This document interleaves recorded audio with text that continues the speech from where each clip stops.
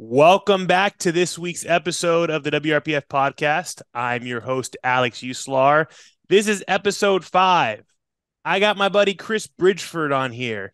If you guys don't know Chris Bridgeford, it's time to put some respect on his name. All right. Chris Bridgeford has been around competing in powerlifting for almost 10 years now. He's a gym owner. He's our state chair out in Washington for the WRPF. He runs meets, he coaches, he's engaged, he does it all. All right. He's very, very similar to myself. And he's still under 30. I just hit 30. Once you hit 30, it goes downhill, bro. So just take up this last year and soak it in. All So right. I'm very excited to have Chris on. We're gonna dive into his competition history, his business history, being a business owner, all that stuff. Welcome, Chris. Thanks for having me, man. Yeah, man. Very, very glad to have you on. Very excited to kind of hear your ups and downs of powerlifting. I think a lot of the different things we'll talk about will be very relatable to people who have been around long in the sport and, kind of the stagnation and the ups and downs and all that stuff. But before we get to the present, let's run it back. Let's take it to the past. So give me a little bit of background about you. Who is Chris Bridgeford? We know you're under 30. We know you're handsome. What were you doing before powerlifting and got you into powerlifting early in the early days? Uh, well, I started powerlifting actually in college while I was wrestling. So I wrestled in college. Um, and before I actually like did a meet and everything like that, I'd actually done the West Side for Skinny Bastards routine. I don't know if you ever read about that or heard about that. It was written by Joe DeFranco. So like I started doing that like before my freshman year of college, before I left. And, I watched all these videos about, West Side Barbell and like their training and everything like that. And I had no idea that powerlifting was actually a sport. So I started doing, like the box squats and the heavy good mornings and all that stuff. And then going into my sophomore year, one of my friends actually bullied me into doing a meet with him. And So let's I, let's talk dates on this. So what year was this before when you okay. first kind of found the West Side thing that you were doing? So this was like 2012. Okay. Uh, So this was way before powerlifting was a name that if you said that word to most people, they wouldn't know what the hell you were talking about. If you so, went into a regular gym and you said powerlifting, they'd look at you like, "What? You mean lifting weight?" so to like explain this in like Instagram terms, this was before you could even post the 15-second clips of Oh video. yeah. Like Oh yeah. this was when Instagram was strictly photos. Yep. And So that this was when 2012 is when I first made my Instagram because I went back recently and looked at my first post. And I remember sometime in 2012 they released it. Whoa, you could post a video, but how do you decide what the fuck that 15 seconds is going to be? Figure it out, right? yeah, so this is when you were like taking screenshots of like a video of your lift and just posting the screenshot of the lift and saying how much weight and the sets and reps and everything like that. So Right. so it was my sophomore year, 2000. That was when I graduated high school, was 2012, and then 2014, beginning of 2014 was actually when I did my first meet. So we're coming up on 10 years next year, so year 9 this year. So what kind of gym were you training at this point? Like you said, you kind of found that West Side program. Were you training at a powerlifting gym? Was it just your university gym? What did that look like? Yeah, university gym primarily. We got pretty lucky. We found this little like kind of commercial gym. It wasn't really like an Anytime Fitness or anything like that. I think it had been an Anytime Fitness at one point, and then this guy bought it. Um, and it was kind of like a hybrid, like meathead commercial gym type plates. Like he had like Avanco plates, like he had some powerlifting equipment, like he had a safety squat bar. So, we started going there because it had some of the basic essentials that we needed to do, like box squats and stuff like that, that was in like the West Side plan. And like he had chains. So, we went there quite a bit. But no powerlifting gym. I was training at the, in the college weight room. Cause if you were on, any of the teams, football, wrestling, whatever, you had access to the nicer weight room. So there was 2 weight rooms. There was the weight room at the rec center, and then there was the nicer like athlete weight room. So we would go up there and train quite a bit. And then actually later that year, a guy named Sean Frankel opened a powerlifting gym in Sioux City, and I know a lot of people probably aren't going to know who Sean Frankel is, but he's actually one of the like best multiply lifters ever. Like he's pound for pound, he's arguably probably one of the best multiply lifters there is. I know he's got he had or still has like multiple all-time world records at 198 and 220 in multiply. Uh, so he opened up his own gym in the fall of 2014 called Big Iron. So we started training there. So my first powerlifting gym I trained at it was primarily a multiply gym. So I learned how to lift like a multiply lifter, which I'm sure like you as like a coach, we've encountered that plenty of times. Like if you get a new client and they're squatting super wide, like they're looking straight up at the ceiling, they lift like that. So I learned a lot of things that didn't necessarily carry over to raw lifting the best, but it was still a great environment to be in. I learned a lot about powerlifting being in that setting. So that was my first powerlifting gym experience. So it was definitely like the traditional powerlifting gym vibe, where it's all multiply lifters. The gym was actually attached to a biker bar. Like it was a garage attached to the back of a biker bar. So it definitely fit the persona of a powerlifting gym. So yeah, that was all before I was even 20 years old. That was when I was 19. So back in 2014. So Yeah, so looking at your open powerlifting history, it's pretty nuts to me. So in 2014, you actively start competing. You competed 3 times, but let's talk about your third performance that you had, if you remember it, yeah, in October of 2014. You just started yep, powerlifting. You squatted 705, benched 402, and pulled 727. 738. 738. You Yep. just under a 500 dots. Like right now, 500 dots is a huge accomplishment. 2014, hitting that in wraps. Like, who knows? I don't think open powerlifting was around back then. That would have put you really high in the ranks, and you were 19 years old and just had found powerlifting that year. That's pretty freaking nuts. Yeah, I definitely just by, you know, kind of doing more of a powerlifting like plan because I hate to like admit this, but I definitely trained more like a CrossFitter when I was wrestling in college because like I was trying to balance the two. I was like, okay, like I really love lifting heavy, but I also need to be in shape.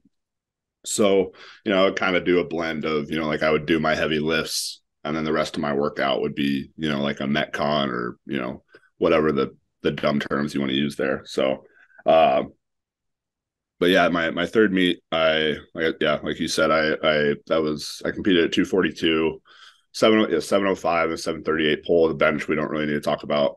I think powerlifting watch. I don't know if you remember powerlifting Oh, watch, yeah. but Yep. that was what actually was used for That's the right. ranking. They were And I based think in Florida. I remember seeing them around. They'd come to meets down here. and I think I finished 2014. I think I finished the year. I think I still have the screenshot on my phone because they released like the rankings for the year at the end of the year, like December.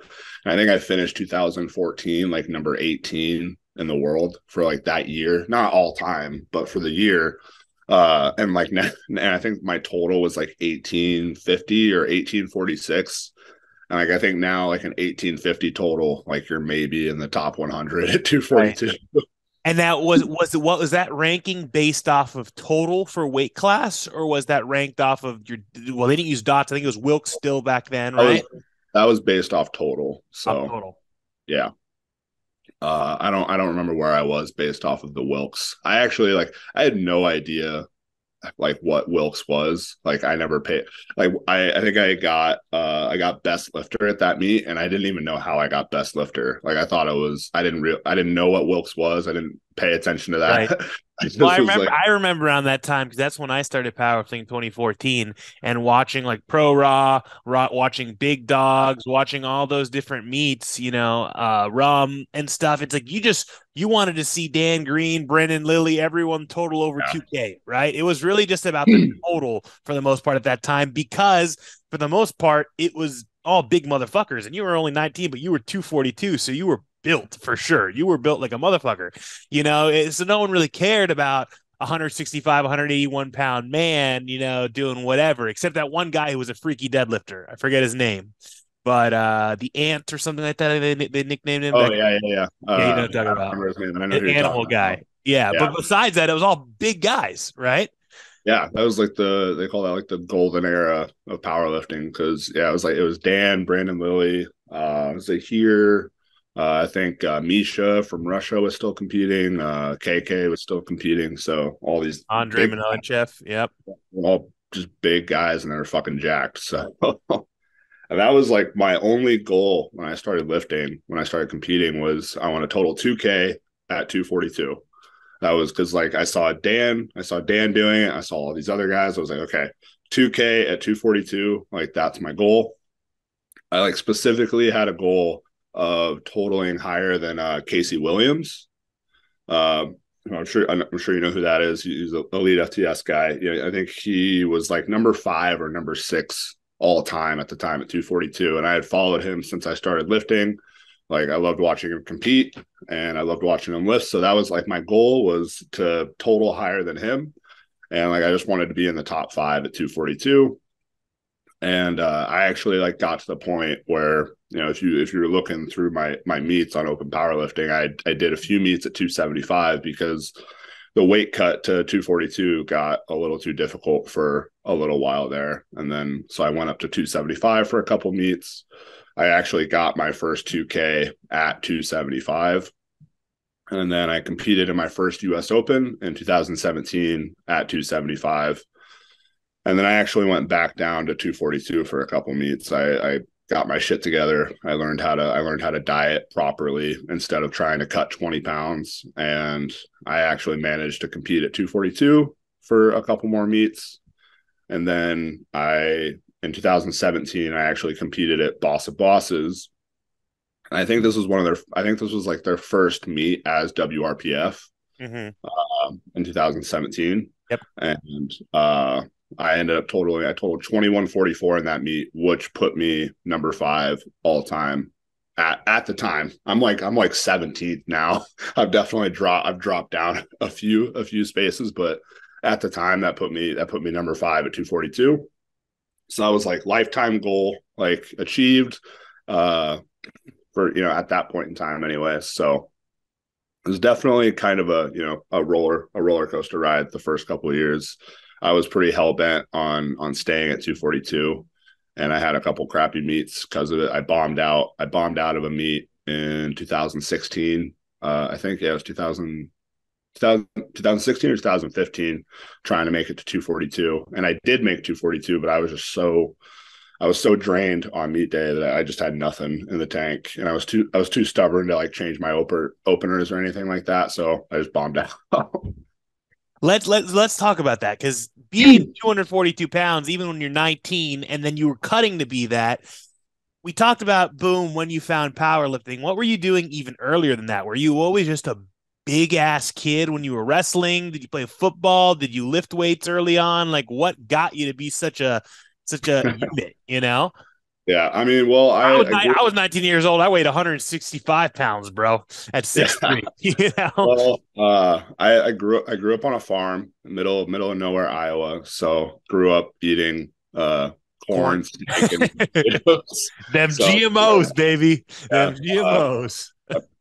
corn fed fuck as they call it. So I started lifting when I was like 11 years old. I found this like old like crappy weight set in our shed on our property. We had the shed that was like left there from the person that lived there before us. Like the old weight sets where they're like filled with like concrete. Mm-hmm. Like, so I found one of those. Like, it was like this really like skinny bar. It was like it was like one of those skinny benches where like your hands had to be on the outside of it. And there was all these plates that were, they were like plastic, but they had concrete on the inside of them. So I started using that, and I had no idea what I was doing. Literally all I did bench and curls. I didn't do anything else.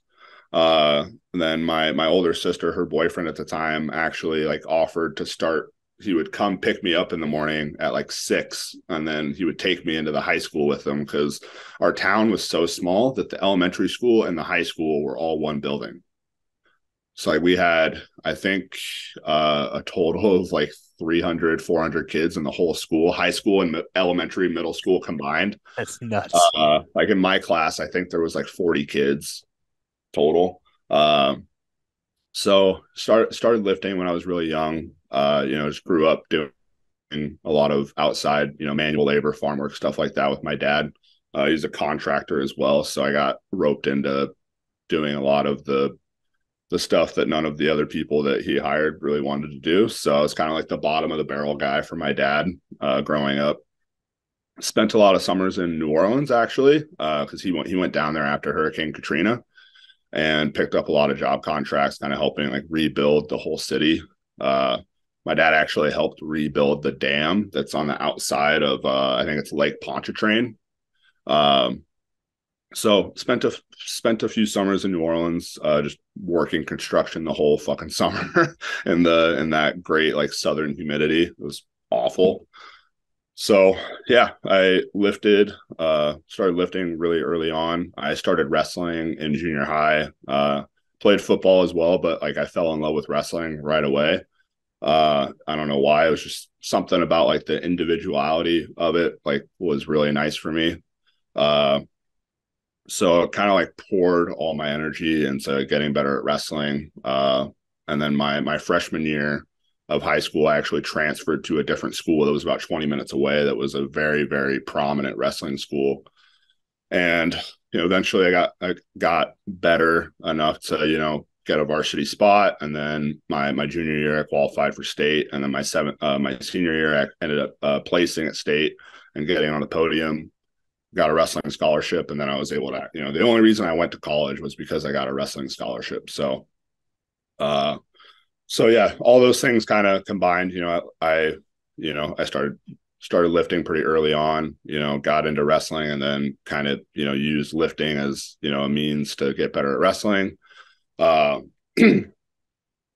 just really enjoyed training, I didn't really do a lot of social things. I was kind of an outsider at the school that I went to, because everybody I went to school with, they had all known each other since they were like 3 or 4 years old. They grew up in that town, everybody knew each other, and I was this kid that came in freshman year of high school, and like I had friends through sports. That was kind of like my outlet to be social with other people. But like I didn't really get invited to, I didn't get invited to stuff on the weekends and things like that. So I spent my free time lifting weights, and that was, that's kind of how like lifting became like a part of my like lifestyle, I guess. And I've been hooked on it ever since.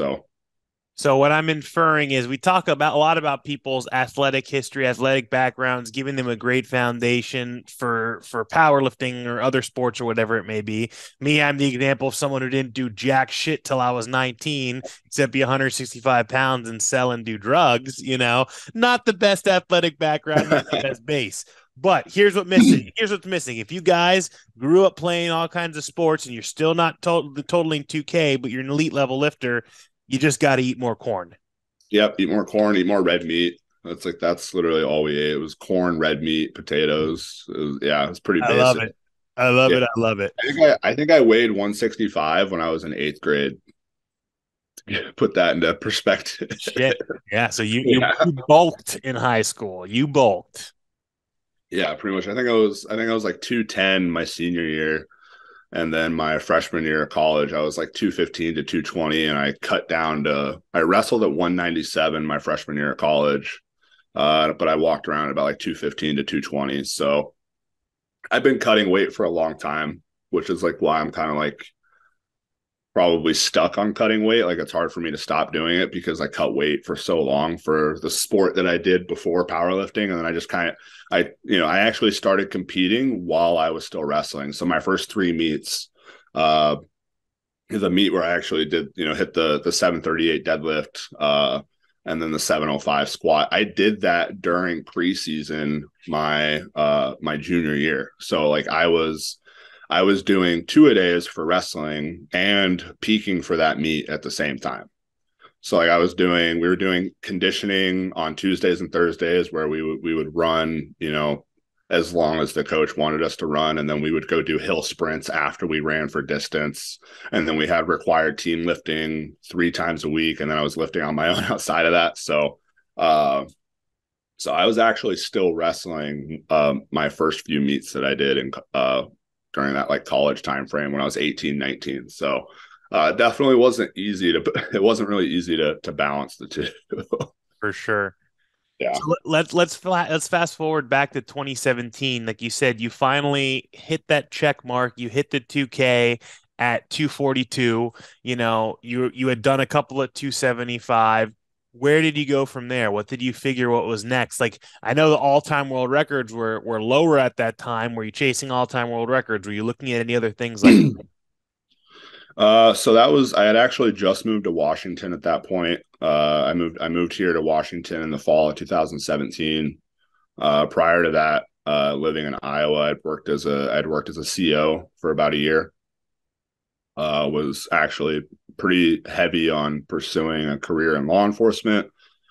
And then after my first U.S. Open, up until that point, I'd been programming for a couple friends and stuff like that. They were paying me like $50 a month or, nothing crazy. So after my first U.S. Open, I took on, I started taking on some more clients just because, I got a little bit more Instagram notoriety, whatever you want to call it.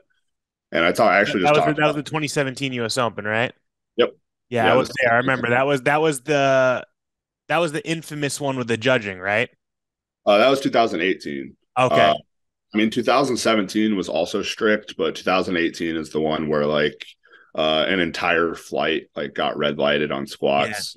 That Yeah. was that was the one that was in like the San Diego like event Yes. center. Huge, huge, huge, overly oversized venue. Yeah. Yeah. 2017 was the one that they had at the fairgrounds at Del Mar. Right. That was when it was still USPA. Right. I, I believe it was still USPA. So shoot, I lost my train of thought. So yeah, so then I did my first US Open, and I actually just talked about this with Trevor, where I definitely I was one of those people where starting out, like I got clients because more so of like my notoriety as like a lifter, not because like I had established myself as like a good coach or anything like that. So I have no problem. I had no problem admitting that. So I started getting more clients, and then I was like, okay, like I'm making enough money from this. Like I can pay my bills doing this. This is pretty cool.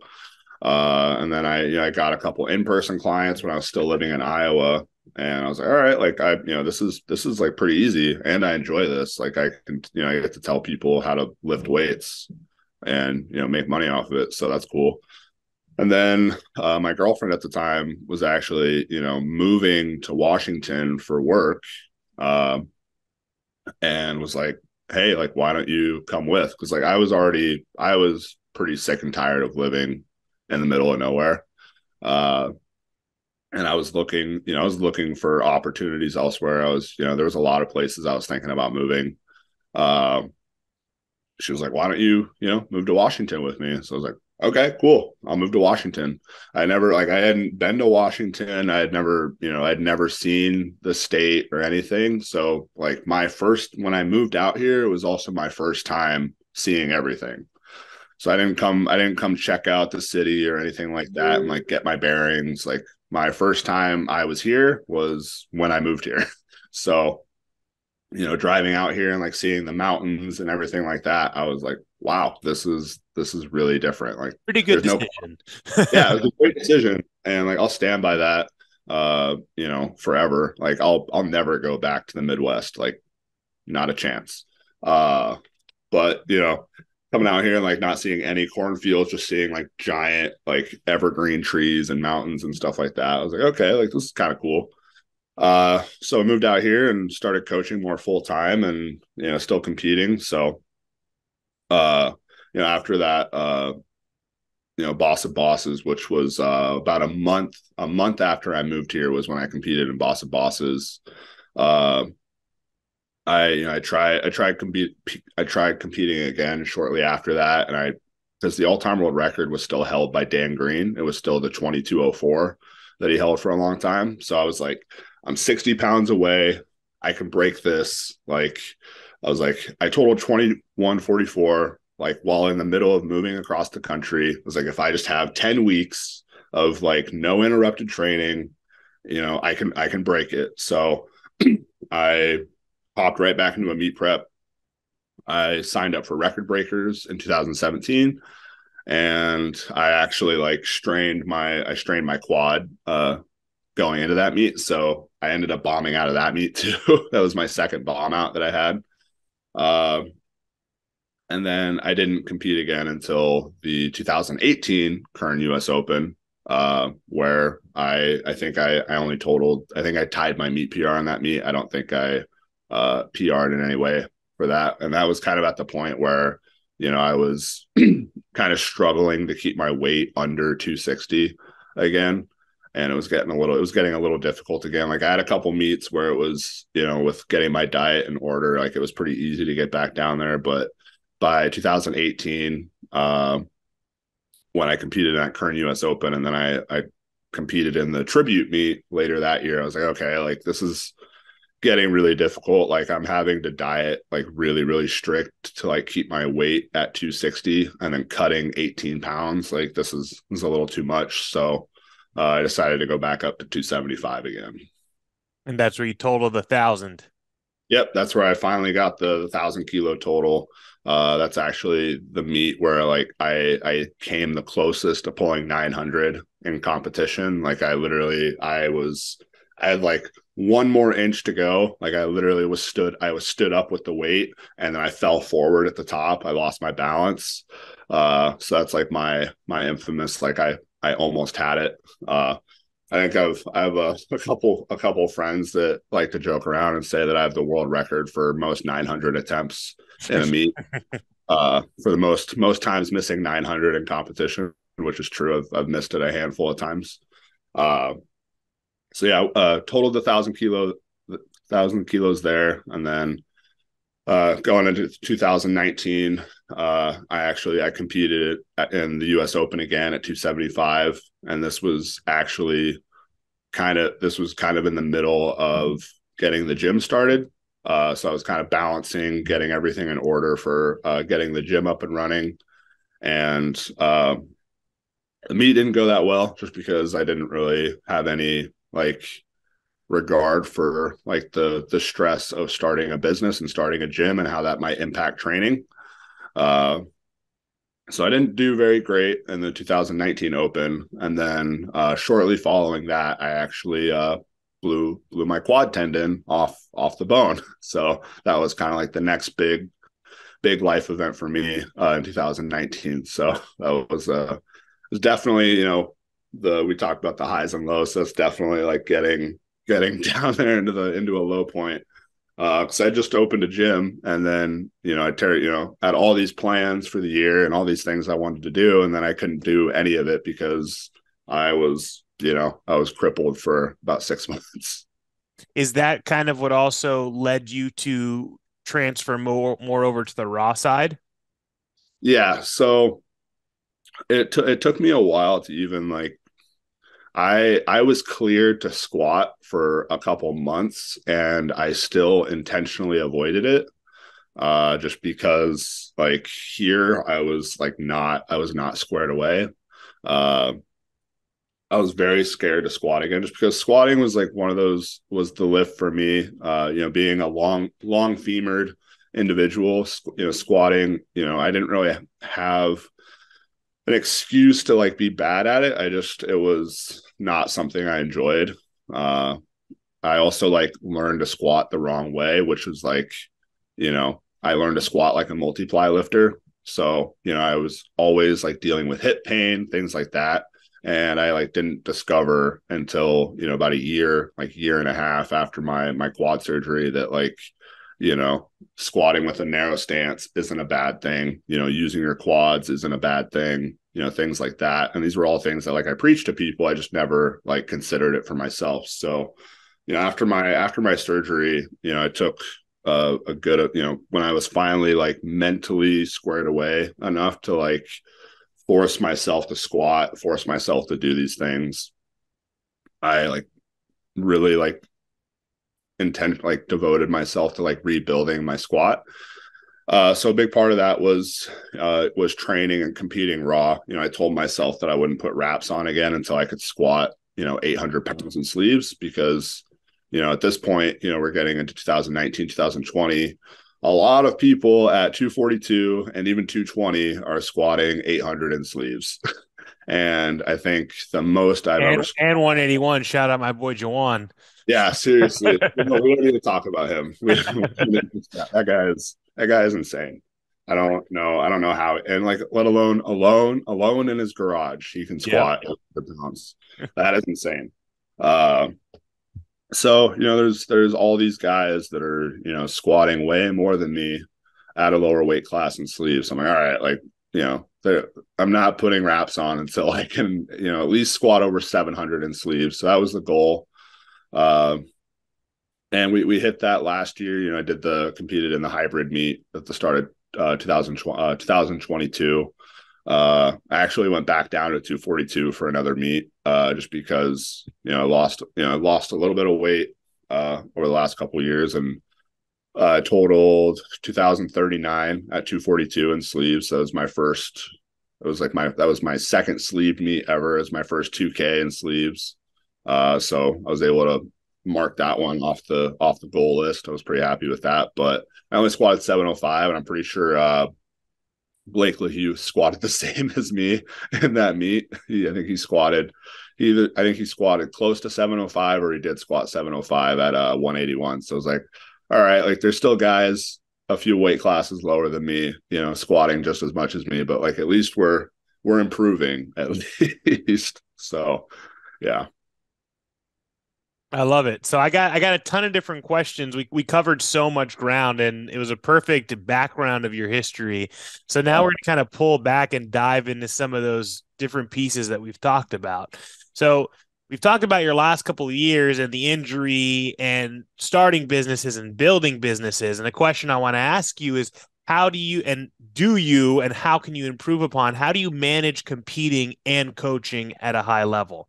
Because I know I saw you alone at the American Pro this past year, and you weren't competing till the second day or whatever it was, and you were in there the entire first day coaching this, that, and the other. I'm like, what the fuck you doing, man? So Yeah. how do you manage it, and how do you see yourself improving managing it? I think there's two routes you can go, like, realistically. I've talked to Jaffe quite a bit about this. I've talked to Dave Osborne about this, because they both compete, and they both compete with their clients, and they both handle their clients while they're competing. So I think if you're gonna compete with clients or friends, things like that, I think you need to go in with the expectation that it's gonna be for fun, which is something I really struggle with doing. Yeah, I can't do something unless I'm like going in with the intention of doing it, like, you're no at your half best and yeah, improving. no half-assing, full assing only. Yeah. uh Well, I mean, look at your powerlifting history. That's what most of your career was, right? So having to try to reset that is difficult. yeah, so it was either shift the perspective and go in with the intention of like just having fun, can treat it like an SBD day that you're doing in the gym, have a good time, enjoy doing it with your friends, which, again, that's something I've struggled with doing. Or do not compete at the same meet that you have clients competing at. So, that was kind of like a real conversation I had to have with myself, and I had like with people around me, where they're like, like, I can compete at a high level. Yes, that's great, but that still doesn't pay the bills, right? The people that pay me that are competing at these meets are the people that's what pays the bills, right? I'm a coach first, I'm a lifter second, right? I don't identify as a power lifter, I identify as a coach more so. So that was a situation where, I admittedly did not do the right thing. If I'm like being completely transparent, I made sure ahead of time that like people were squared away, and they had what they needed during the meet. And then, I ended up, I bombed out of the American Pro. So that was my third bomb out. And instead of staying and like helping my lifters, making sure they were good, because I had people competing on the same day as me. I just left the meet completely. And looking back, it's like, okay, I should have stayed and supported my lifters and made sure that they were okay, been there for them, whatever. But I was just in, like, I wasn't in coach mode, I was in athlete mode. So this is like where I was like, making the realization that it's like, you need to shift the perspective here and remember like what your job is. And then, like I said, if I'm going to compete, if I'm going to be in athlete mode, then find a meet and like communicate ahead of time, with clients, make sure that like, if I'm going to do the American Pro, all right, if I have 4 people doing it or 5 people doing it, whatever, I'm going there as a coach, not as a lifter, which is actually the case this year. I think right now I have 4 or 5 people that are actually signed up, and I have a couple other people that are like on the wait list or whatever that are trying to get in. So it's like, all right, I'm going to the American Pro this year, but I'm not coaching, or I'm not competing, I'm coaching. So, and we've had some other situations in the past where if we have, I've competed with friends, and if we have other friends that are coming with that are not competing, they're kind of able to help out and make sure we're all squared away, and if they need to wrap knees or whatever. But that doesn't necessarily always work, just because traveling, paying for plane tickets, Airbnbs, things like that, we're not always able to take a group of like 10 people to a meet. It'd be nice if we could, but it's not necessarily, in the real world, people can't just always, we can't always afford to travel to meets for things like that. So that was kind of, the big change for me was, if I have people competing at a big meet, whether it was, it was the same thing with your meets, which I've wanted to do the ghost meet like 3 years in a row now. And I've had to like make the choice not to, because I've had at least 4 people doing your meets every year. So It it's like, makes it more okay, difficult because it's not just pro. You also have the amateur aspect, and some of your other lifters want to make it out to that, see the other pros compete. Yeah, I get it.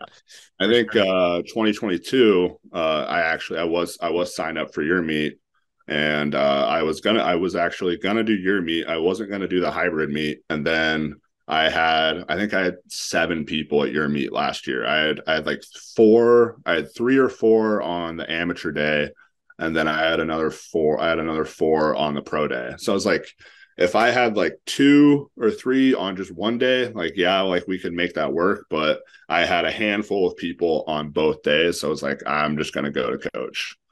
So hybrid was actually my second option. No offense to anybody hybrid affiliate watching. It was my second option for the meet. So, For uh, sure.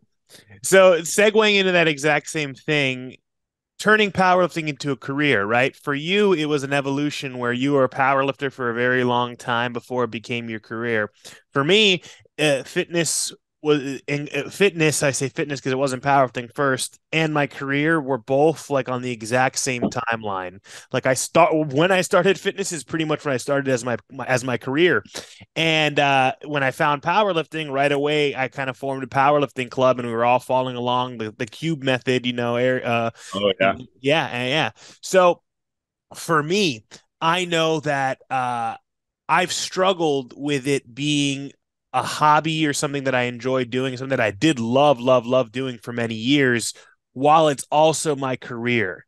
Have you found kind of your perspective on it at all has changed, especially with opening a gym? Because I think we're in a much more unique position as well as a lot of people that it might be their career, that they're an online coach or whatever it is, but like they're working from wherever they want, as opposed to also being a gym owner who's also someone who loves or loved powerlifting. Do you feel like it's kind of changed your outlook at all on competing in any way like that? Absolutely. I definitely, there was a point in time for me where competing was absolutely, and like we run into people like this all the time, and not that there's necessarily anything wrong with this depending on the person, but for me, there was a point in time where competing was like the only thing that I had that was like providing me with fulfillment. Like I didn't have any hobbies outside of the gym. anything like that. I literally only trained, and I didn't have a social life. I was the typical power lifter that like didn't, do any of like the family stuff. Like I missed out on holidays and stuff like that. Uh, so there was definitely like an unhealthy point in time and with competing. And I definitely would say that indirectly contributed to my quad tear. Because like I wasn't very active outside of the gym, like, stuff that like you see me, posting now occasionally, like we've talked about hiking and things like that. And, I've sent you some of the stuff that we've done on the weekends. And like, I wasn't doing any of that. Like, even when I first moved here and I had all this stuff around me, like I wasn't going, I wasn't getting out in the outdoors on the weekend. Like I wasn't active. Like I had a pretty like unhealthy, typical unhealthy powerlifter lifestyle. Uh, so, kind of when I got hurt, and I couldn't train, and I had a lot more time to focus on, my clients and my lifters. That was kind of where things kind of, my perspective kind of shifted. I was like, okay, like I'm not going to be doing this forever. Like, I'm not going to be able to compete at a high level and, for the next whatever 20 years. And, actively coaching more and more people and going to competitions and helping lifters. The feeling of like seeing somebody that like you work with, seeing them like get that success and get that moment when they like complete a lift on the platform. Like I knew right away, like after experiencing that, while I was injured, I was like, this doesn't really, like, the feeling I get when I'm on the platform doesn't compare to this. Like it's a very, very different feeling. Like, yeah, for me, like when I'm on the platform, I'm pretty anxious the whole time. Like I'm just trying to ignore the fact that there's a crowd of people in front of me. Whereas like when I'm kind of standing off to the side and I'm seeing, the person that I've been working with, when they have their moment of success, they hit a PR. The feeling was like night and day different. So, getting injured and, and then, opening the gym while being injured and, kind of being forced to focus more on coaching and being out of athlete mode for a while, definitely kind of forced that perspective change for me. Uh, so, I've like accepted the fact, for a while now that like competing is, a means to an end. We've talked about this, outside of now, I'm at the point now where, like I've been doing this for 10 years on the competitive side. I'm ready to take a step back and focus on some other things. And, like me and Courtney are engaged. So, we're talking about having kids, in the next, 2 years or so. Less than 2 years would be ideal. So not necessarily willing to do the things that I would need to do to continue to try to get past where I've gotten to at this point. If I wanted to try to break an all-time world record or try to make it in like the top 3 all time, like I would have to push past what I've already been willing to do. And I'm really not willing to do that at this point. I'm a lot more worried about being a better coach, starting a family with Courtney, getting the gym to a point where it's, self-sustaining and, able to run on its own. So, a lot of like harsh wake up calls. Yeah, 100%. You nailed it. Because ultimately, this question, what I was leading to, is kind of advice for people who want to turn into a career, open a gym. But to kind of recap what you said, because it's like that's exactly what I've experienced over the years and what I've gone through. It's like to compete at a high level, you have to be very selfish, right? To compete in powerlifting or to even be an athlete in general, you have to be selfish as fuck. And it has to be like, that has to be your complete focus. If you look at any professional athlete or whatever it is, sure, they might have some downtime in an off season, but then it's right back in a game mode. Goodbye, family. Don't look at me, family, all that kind of stuff. And although powerlifting is also hobby-ish, to really do it at a very high level, and you have to make a lot of those sacrifices. So it's like when you want to also own businesses that are going to take a lot of your heart and your soul, it's super, super difficult or honestly impossible to do them both well. If you're trying to do them both, you're probably, neglecting your clients or whatever it is. And then again, when you just get into online coaching as a business, that's completely different than other business ventures like what we have, like having a gym where, there's an overhead. What overhead do you have in online coaching? Absolutely none. You have so much risk when it comes to having a gym, so many headaches, so many issues that you're constantly being faced with. But I'll tell you, I know you feel the same way. The fulfillment that you have is unlike anything. Like we just talked about, that evolution of that fulfillment from coaching. It's like I experienced that first also working at other gyms. That fulfillment of seeing your clients progress and doing well and how stoked they get.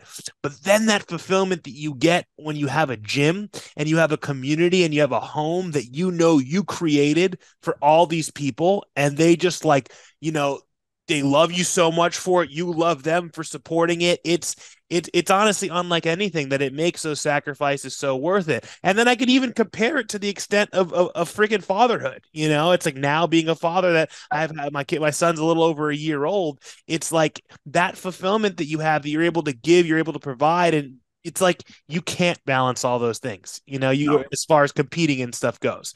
So it's like my advice, and I'm sure yours would be for anyone who's in this field, because chances are if you're wanting to make a career out of this, it's because you do it personally and you love it. You know what I mean? I seriously doubt you're wanting to make a career out of it and you've never competed in powerlifting or know nothing about powerlifting. So you got to be ready to, you got to be ready to make, there is for sure. You got to be ready to make serious damn sacrifices and know it's going to be tough, but the fulfillment is second to none. Yeah, that's pretty spot on. I had a harsh reality check last year, when I was training for the American Pro. Like, I definitely switched into like athlete mode. And when you're being that selfish, and when you're putting that much time into yourself, it is really, really difficult to be empathetic to other people. At least for me, it was, which makes it really, really hard to be a coach, because, as a coach, like, that's kind of one of like the cornerstones of like a personality trait of a good coach, is they have a lot of empathy. Like, you can relate to people, you can meet them at their level, like you can see where they're at and you can help them, get better. So for me, it was very difficult to be empathetic during that time. And I've had plenty of, conversations with, clients that are still with me, or clients that stopped working with me during that time frame, just because, admittedly, like, I wasn't doing as good of a job as a coach as I should have. And that's, kind of going into everything we just talked about. It's like, if you want to be an athlete at a high level, that's fine. If you want to be a coach at a high level, or a gym owner at a high level, that's fine. Like, you just need to be honest with yourself about what that entails. And I think the issue is when people think that they can handle more than, like, there's nothing wrong with saying like, I can't handle coaching at this capacity if I'm going to compete at a high level. Like, there's nothing wrong with saying that. There's nothing wrong with admitting that. And that's probably something I should have admitted last year around this time, was like, okay, like, I cannot handle working with this many clients if I'm going to devote the next 6 months to pushing my body as far as high as I can possibly go.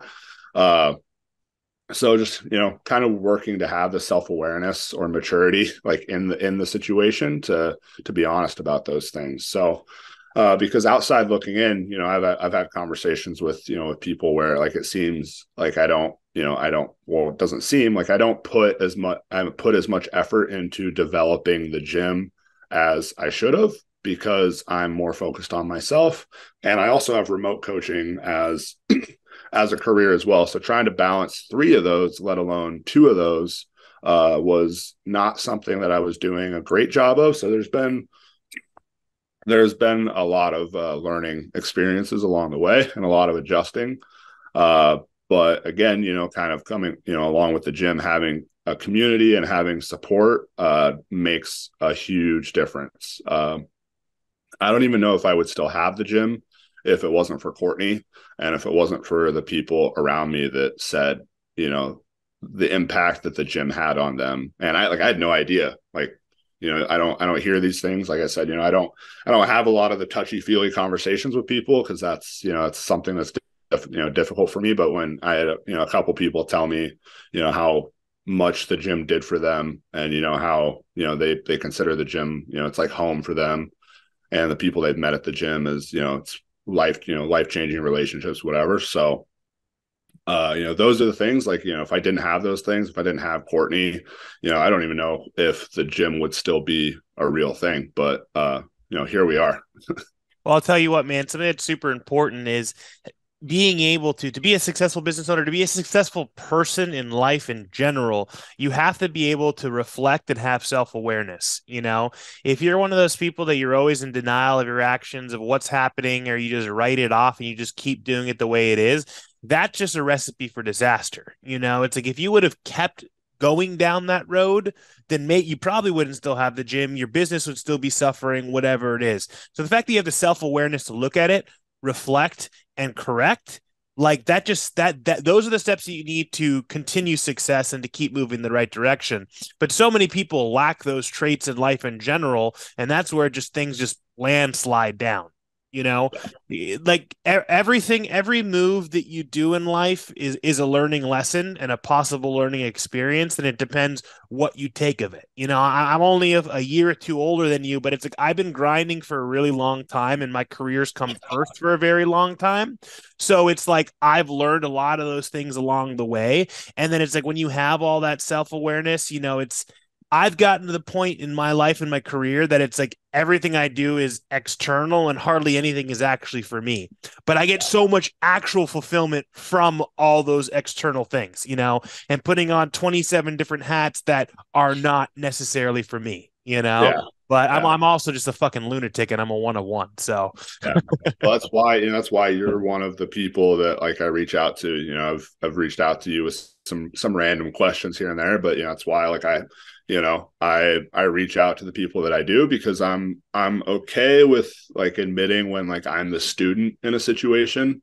I think that's a big part of it is, like, I'll reach out to other coaches, in situations where I don't necessarily have the answer to the question. And, that could be another piece of advice, I guess, if you want, is, being okay with, like, taking criticism and advice from other people. I reach out to you, I reach out to other gym owners, meet directors as well. I reach out to Garrett. He'll love that I name dropped him here. His ego will love that. But I've reached out to Garrett and you and other people in terms of directing meets and doing a better job at that. I've reached out to other coaches to be a better coach, and it helps, knowing when you're the student in the situation and not the teacher, or, however you want to word that, I think goes a long way. So, and I think being able to do both is also extremely important. You need to always be willing to learn and to listen, but like give back also. Like when you learn that knowledge, give it back to people, and it's only going to help them, in yeah, the long run. Hell yeah. absolutely. So one of the last questions I have for you, it's funny because I'll now word it differently. My last question was any future competition goals you may have, but we've kind of talked about what maybe the future of your powerlifting looks like, maybe taking a step back. So I'll even word it as future competition goals or just life and career goals in general. You mentioned you're getting married, possible children. What else? Yeah. So September might actually be one of my last meets for a while. I'm signed up for the Power Surge meet in September in Chicago. My client and good friend Ed Blair, he's helping run the meet. That's where he trains, and he's been a friend of mine for a long time. I actually started coaching him when I still lived in Iowa. So he's like the OG. longest. Yeah, he's an OG client. Like, he's literally like one of, like, the first 5 people I ever coached. So, he's been with me since day one. He asked me if I wanted to do the meet, and, I had already, been considering the fact that this might be my last meet for a few years, depending on how it goes.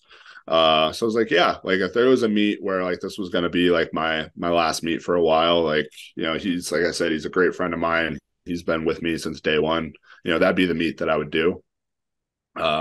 So my biggest goal for that meet is to just finally, like, pull a 900 in competition, just because like that was like my overarching goal for a long time. I pulled 900 in the gym for the first time, like almost I did that in 2016. So it's been however many 7 years. 7 years ago, I pulled 900 for the first time.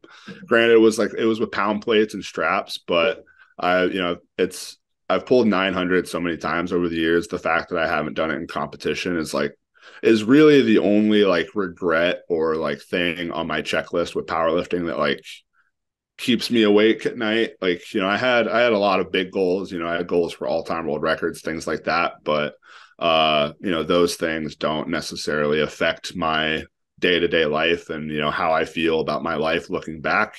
But pulling 900 in competition when I've pulled it about a dozen times in the gym kind of does a little bit. So September is the plan. If the rest of the year goes smoothly, then I'll pull the trigger on actually competing in the meet. But yeah, after that, Courtney and we're planning on getting married early in the year next year. We weren't going to do it this year because she hates how the year 2023 sounds. She's like, I'm not getting married in 2023. That year, the year sounds awful. So we're going to get married. Roll off the tongue nicely, huh? So I'm sure you probably dealt with something like that at some point. So we're going to get married in 2024. So we're planning, maybe around January or February. And then, yeah, after that, like, who knows? It'd be nice to, get healthy and, make sure that we can, start the process of, starting a family. So I'm going to, like I said, along with, prepping for meets and things like that, I'm not really willing to do the things necessary anymore, or that's expected to compete at that level. So I'm a little bit more worried about being healthy and being able to live my life after that. So but really the gym is the top priority right now. We have this property that I've showed you, all the different avenues of potential there for the property that we're on with the gym.